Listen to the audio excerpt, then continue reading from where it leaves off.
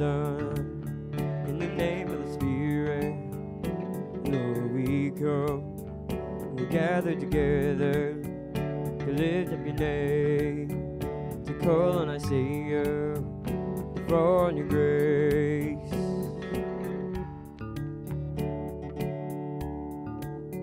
In the name of the Father, in the name of the Son, in the name of the Spirit, Lord, we come. And we're gathered together to lift up your name, to call on our Savior, to fall on your grace. Hear the joyful sound of our offering as your saints bow down, as your people sing. We will rise with you, lifted on your wings, and the world will see that our God saves, our God saves. There is hope in your name. In the name of the Father, in the name of the Son, in the name of the Spirit, Lord, we come. We're gathered together to lift up your name, to call on our Savior, to fall on your grace. Hear the joyful sound of our offering as your saints bow down, as your people sing. We will rise with you, lifted on your wings, and the world will see that our God saves, our God saves.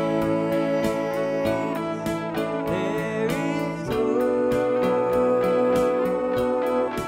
in your name.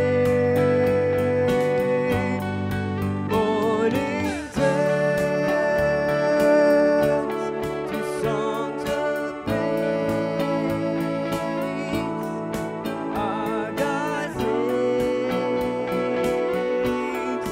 our God saves.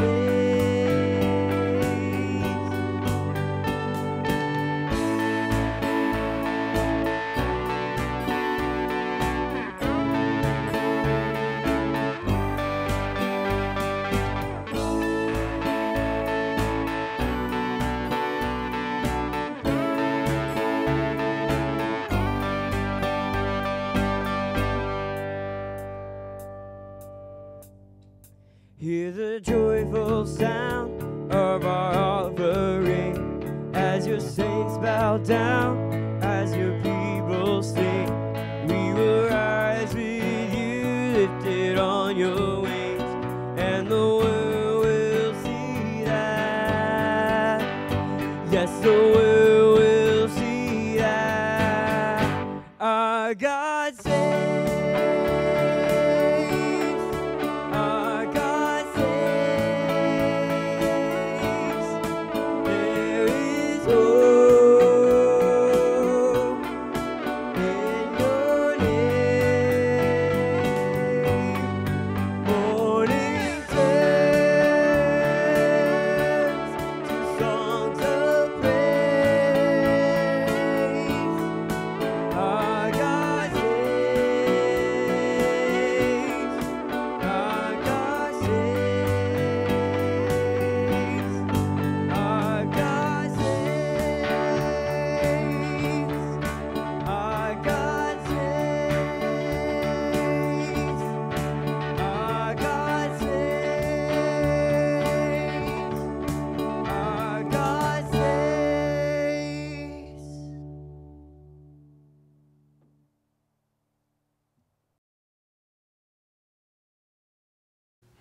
Well, happy Sunday morning to everybody. I'm so thankful that you are joining us for this time of worship. This morning I'm going to do a message that really kind of ties into what's happening at the church, and that's that we're wrapping up Vacation Bible School 2021. I hated missing it, but I've got to hear some stories, and just so grateful that we're able to be able to do VBS and just love on children and their families.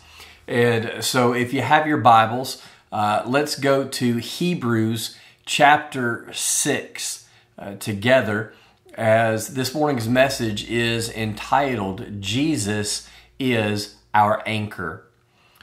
Let's be honest, life can be really crazy, can't it? It seems like in one moment we're on top of the world, things are going well, but then it just takes one thing, maybe a phone call, a text, a doctor's visit, or just life in general, and something knocks us down. Because of the unpredictability of life, a lot of times we feel like we're on an emotional roller coaster, really high or really low. And we know it's not healthy to be on this big emotional swing, but oftentimes we struggle to figure out, how can I get off of this roller coaster? This year's Vacation Bible School theme was anchored. It was about diving deeper into God's Word and allowing the Bible to serve as our anchor for life. And, it got me to thinking, what exactly is the purpose of an anchor? But also, how is Jesus and the Bible an anchor for us? The one big thing this morning is this, that because of who He is and His faithfulness to His promises, Jesus is the only one who can anchor our life and our eternity. And so let's look at it together. Again, Hebrews chapter 6, I want to begin in verse 13. It says, "For when God made a promise to Abraham, since he had no one greater by whom to swear, He swore by Himself, saying, 'Surely I will bless you and multiply you.' And thus Abraham, having patiently waited, obtained the promise. For people swear by something greater than themselves, and in all their disputes an oath is final for confirmation. So when God desired to show more convincingly to the heirs of the promise of the unchangeable character of His purpose, He guaranteed it with an oath, so that by two unchangeable things in which it is impossible for God to lie, we who have fled for refuge might have strong encouragement to hold fast to the hope that is set before us. We have this as a sure and steadfast anchor of the soul, a hope that enters into the inner place behind the curtain, where Jesus has gone as a forerunner on our behalf, having become a high priest forever after the order of Melchizedek." Would you pray with me? Father, we thank You for this morning and this opportunity to study Your Word. And God, I pray for those who are watching on this live stream right now, as well as those who are a part of worship there in the sanctuary. Lord, let it be about You and not about us. Strengthen us. Give us ears to hear and hearts to receive the truth of Your Word today. In Jesus' name, amen. Again, because of who He is and His faithfulness to His promises, Jesus is the only one who can anchor our soul in this life and for all of eternity. So as we begin this morning, I kind of want us to ask a question. What is an anchor? Really, an anchor is about security. It's a tether. It fixes a boat or whatever you've tied to it to a specific place. An anchor keeps something secure no matter what weather comes at it. It can only take it so far. Once it gets to the end of that rope, that anchor is holding it secure. Truthfully, we all anchor our lives to something or someone. Now, it could be something that's good and strong, or it could be a weak anchor. But we're all tying our lives, our security, our peace, our hope, our purpose. We tie it to something or someone. Now, some of the most common anchors in the world today that people attach themselves to, it's maybe a job, their title, relationships, money, education, hobbies, or a lot of other things. People even anchor themselves to a lot of religious things, such as, well, I was baptized, or I go to church, I give, I serve, those types of things. And what I mean by they anchor themselves to those is that's what they use to give themselves peace and security when they think about life. If somebody was to say, well, why should God allow us into heaven? Some of the false anchors that people use again are, well, I was baptized, or I go to church, or those things. It's what they bring out to show that they are a good person, or that they are saved, or whatever it happens to be. People think that as long as they have this, whatever this is, then they're okay. Really, an anchor is whatever you put your hope in to give you peace and security in life. Now, maybe you're wondering, how can I know what is the anchor in my life? Well, I think ask and answer this question. When life gets hard, when times become uncertain, when you get scared, what do you turn to for comfort and peace? Where do you run? That's your anchor. Whether it's Jesus or it's something else. When life is good or life is difficult, where do you turn first? That's your anchor. Again, we all turn to something or someone to stabilize the ship when life is getting rocked.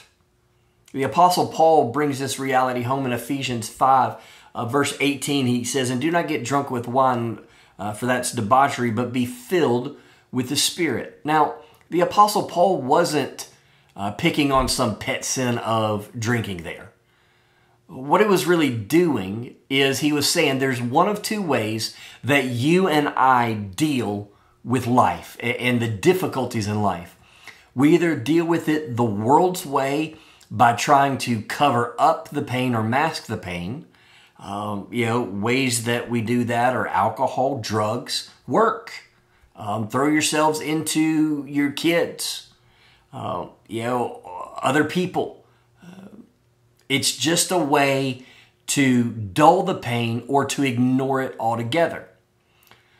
Or we can turn to God and we can allow Him to show us who He is and allow Him to handle whatever's going on in our life. So this is what Paul's getting at, that we're anchoring ourselves either in the ways of the world or we're anchoring our life in Christ. Now, what I want us to see in the rest of our time together is how Jesus is the best anchor for your soul and for your life.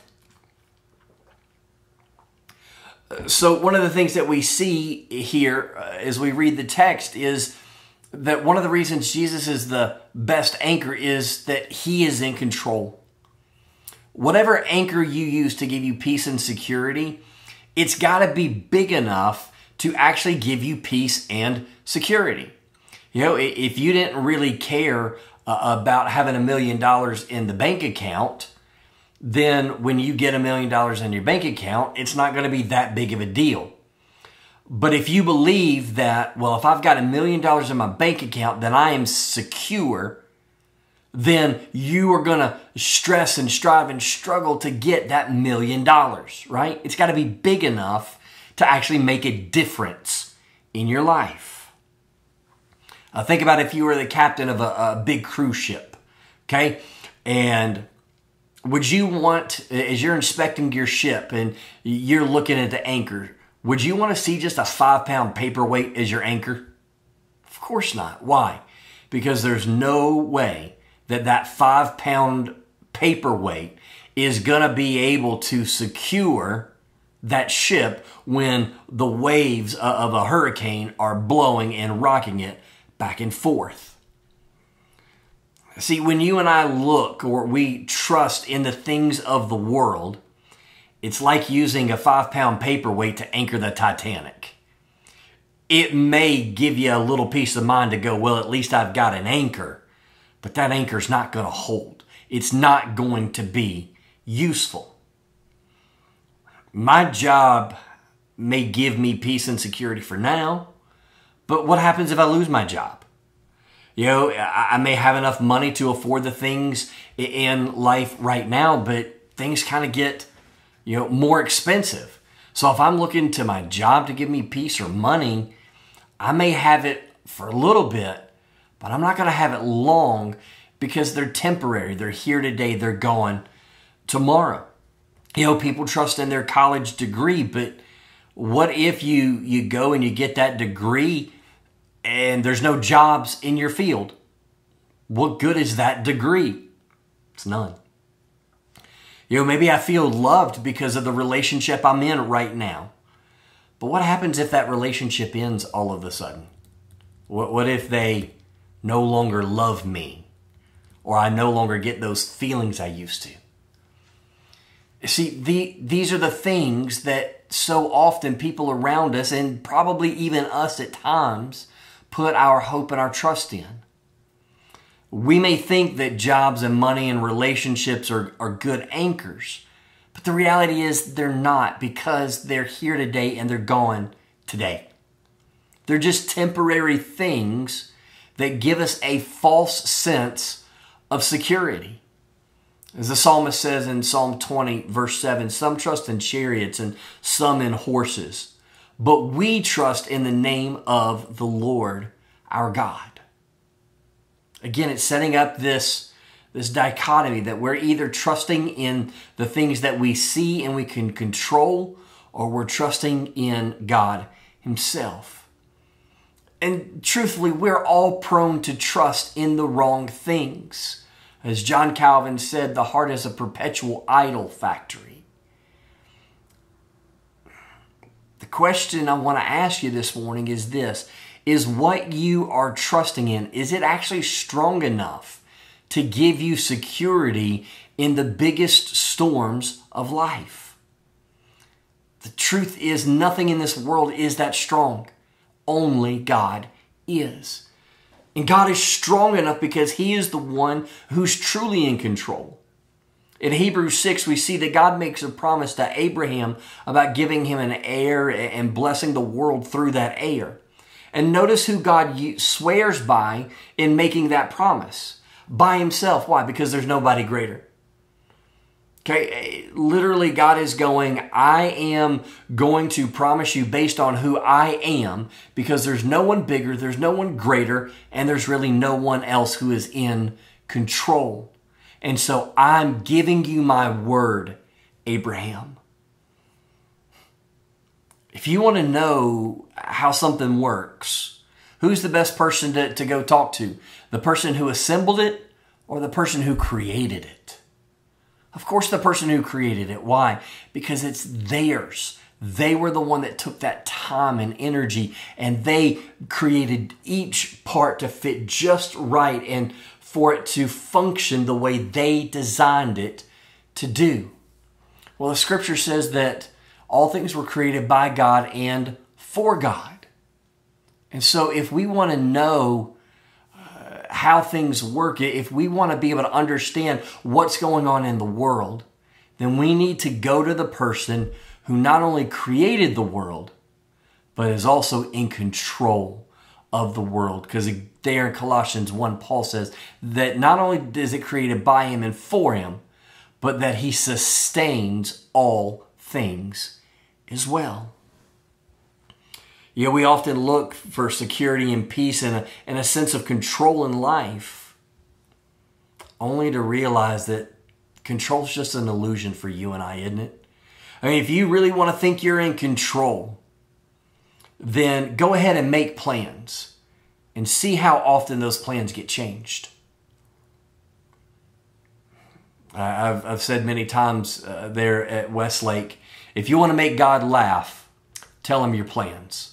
Why? Because Proverbs 16:9 says that man makes plans, but it's the Lord who directs his steps. There's nothing that I can be or do that's going to give me absolute security in this world on my own. Why? Because I'm not ultimately the one in control. I'm not the one that knows the end from the beginning. I'm not the one who created it and sustains it. That is God. Not only is God in control, but He's the best anchor because He is faithful to His promises. Let me ask you, have you ever had somebody lie to you? It really hurts, doesn't it? I mean, very few things sting in life quite like having somebody that you care about lie to you. But here's the joy. We never have to worry about God lying to us because it's impossible for Him to lie. Our text says it, as well as Titus 1:2. God is always going to be truthful with us, even when it's painful towards us. In the text there in Hebrews 6, it uses two words, immutability and immutable. Both words mean never changing. You see, because God doesn't change, His promises, His power, and His person remain the same today, yesterday, today, and forever. Hebrews 13 tells us. So this is what it means. Who God was in the beginning, all the way back in Genesis and coming up through Abraham and Israel and Jesus and the early church and even in today, who God was in the beginning is the same as He is today. The promises that He made in the beginning, they are just as valid and just as important for you and I as those who are saved today. So I never have to wonder, well, does God still mean that?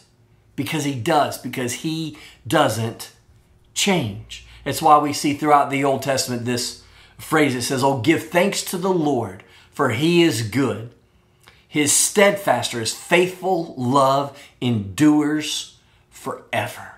Listen, I want you to understand that, yes, you and I are idolaters. We often look towards things and put our hope and trust in things other than God. Yet when we confess and turn from it, and when He saves us, God sets His love on us and He gives us His grace, and He never takes it away.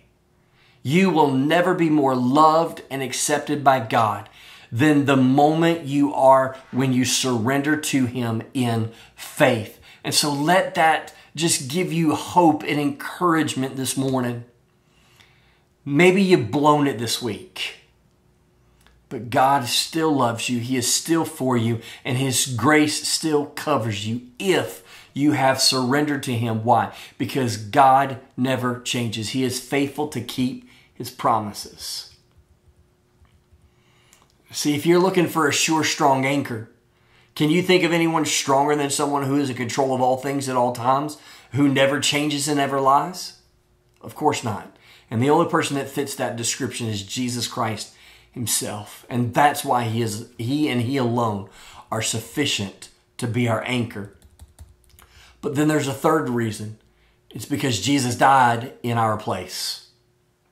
Verse 19 in our text talks about entering the inner place behind the curtain. It's an allusion to the Old Testament, the tabernacle and the temple.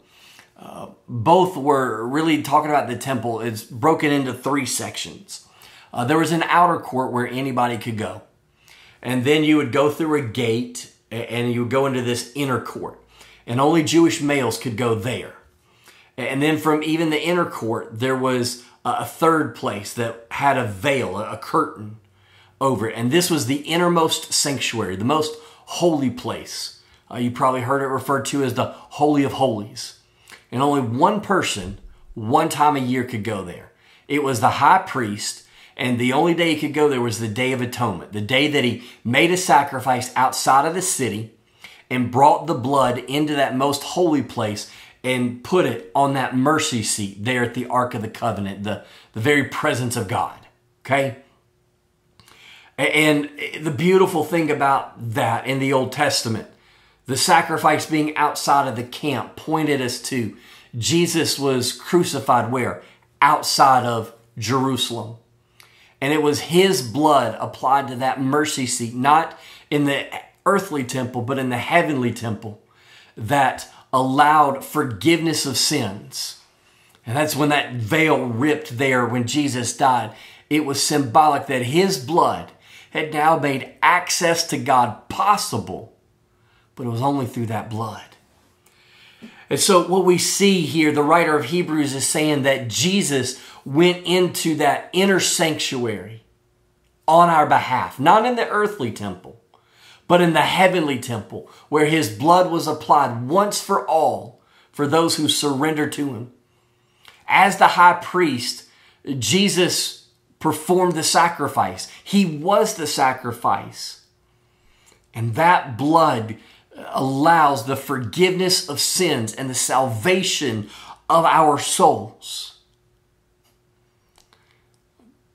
But because of our sinfulness, we're unable to go into that innermost sanctuary. We're unable to go to the Holy of Holies on our own. Because if somebody tried to go into that Holy of Holies other than the high priest and other than on the Day of Atonement, they would be struck dead. Because they were trying to come to God in some other way than what God had prescribed. Well, the only way that God has prescribed for you and I to be saved from our sins is to surrender to his grace and faith in the finished work of Jesus. So if you are trying to be right with God because you go to church or you think you're a good person or you were baptized or whatever, then you're trying to go into the Holy of Holies the wrong way on the wrong day, and you're the wrong person. And the result is you will die in your sins. You'll be spiritually separated from God. It's why Romans 3:20, the Apostle Paul says that by no works of the flesh or the law will anybody be justified. There's nothing you and I can do that would have God accept us. Christianity isn't about I do. It's about Jesus has done for us. The writer there is showing us that just as God was faithful to Abraham in fulfilling his promise, God is also faithful to you and I, that when we come in faith, God is faithful to forgive us and to save us from our sins. So how can you have Jesus as the anchor for your soul? It begins by trusting in Jesus. You can have no peace or security in this life if you've not first surrendered your heart and your life to Jesus in faith. Because of God's love, he will come and he will attack every weak and false anchor that you and I trust in. He does it not out of anger, but out of love, as an act of grace towards us. See, because he loves us, he comes to us.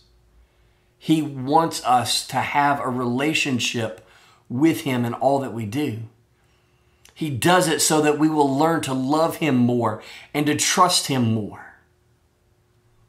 Maybe you're going through a storm right now. Feels like everything around you is going crazy. Maybe you feel God's mad at you or God is punishing you. In this moment, you have a decision to make. You can either continue to kick against God. You can continue to rebel against him and try to come to him in some other way other than faith, which will only lead to you dying in your sin and being eternally separated from God. Or you can see God taking away those false anchors in your life as an act of his love, as an act of his grace. And you can surrender to him today, and you can have that assurance of the faithful, steadfast anchor that is found in Jesus. Yeah, I love what Pastor Robbie Gallaty said another Sunday when he was preaching in Tennessee. He said, quote, "Sometimes God will take away the most valuable thing in your life to show you what's invaluable." You and I give a value, a worth to everything. The problem is we often misassign the worth. We put a high value on what we can see and a low value on the God that we don't. And so God will take what we think is valuable and He'll take it away to show us what's really meaningful and what's really valuable. Not only do you need to trust in Jesus, but you need to anchor your life in Jesus.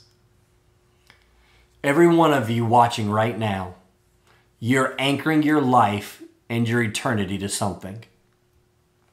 If you want to know what the most valuable thing in your life is right now, look at what you spend the most time, energy, and resources on. Jesus said in Matthew 7 that where your treasure is, there your heart will be also. Our heart follows our treasure. What are you treasuring today? Some of you are getting your idea of worth and value from someone or something other than God. You feel like if I could just get a little more money, I'll be happy. A little more education, a little better job. If I can find a husband or a wife, I can have kids, whatever, then it'll be enough. They look stable, but they're really quicksand. Because the moment you step in that quicksand, you realize there's not a firm foundation under you. And the harder you try to kick, the faster you sink. That's why Paul says to set your mind on things that are above, not on things that are below. If you want to have peace and security in this life, then your anchor is going to have to be bigger than you, more powerful than your circumstances, and able to actually secure you and change you. And I'm telling you, only Jesus Christ can do that. So what's your anchor in life right now? What are you looking at to give you peace and security? What are you trusting in to give you purpose? Can it truly sustain you in good times and bad? Is what you're living for giving you meaning and value in your life?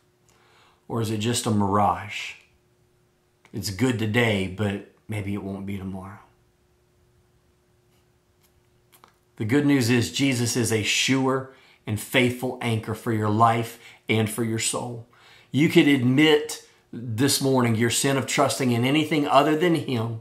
And you can turn in faith, surrendering, saying, Jesus, I only want to trust in You to save me, to give me meaning, to give me peace, to give me security in this life and the life to come. And He promises He will. So what's keeping you from anchoring your life in Jesus? Will you turn from it today that you could receive true eternal life? If I can help you, if I can pray for you, please reach out to me 2 ways. Okay, prayer@westlakebaptist.org, or you can email me personally at pastorjustin@westlakebaptist.org. Please give me the privilege of telling you how you can anchor your life in the only anchor that can sustain you and secure you in this life and the life to come. Let's pray together. Father, thank You for this morning and this opportunity. God, I pray that we have made much of Jesus. I pray for those who are watching this right now. Father, if they are trusting in anyone other than You, God, would You make it abundantly clear to them that they would see their sin, but more importantly, God, they would see the Savior, that they would turn in faith to You, that today would be that day of salvation. Father, overwhelm them with Your grace, I pray. And Father, for those that are saved, but God, we're always so prone to allow our heart to drift. God, would You remove any false anchor in our life, that we would only be anchored in You. In Jesus' name, amen. I love you and God bless you.